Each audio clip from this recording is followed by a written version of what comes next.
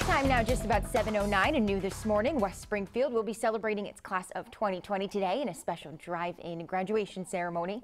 The second senior activity of commencement 2020 will be held at the Big E Coliseum and will include a ceremonial walk across the stage.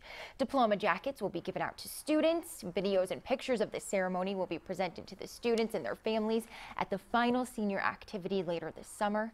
The drive-in graduation will begin at 10 o'clock this morning and end at 5:30.